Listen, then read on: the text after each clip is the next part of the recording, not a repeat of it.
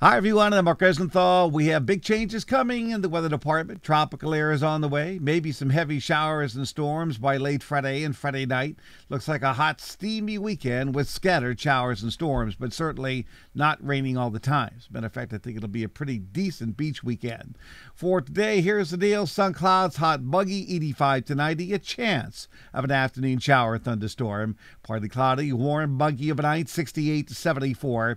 Here's your 7-day forecast for Boston, starting with tomorrow. Hot, muggy, at least 90, maybe a thunderstorm. Friday, increasing clouds. It'll be in the ED, showers and storms late in the day and at night.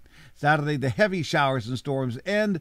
Then some sun. It'll be hot, muggy in the EDs, a late thunderstorm. Same deal on Sunday and Monday, and Tuesday, Wednesday of next week looks hot and muggy. That's my forecast. Thanks for checking in. Please stay tuned for updates. I'm Mark Rosenthal.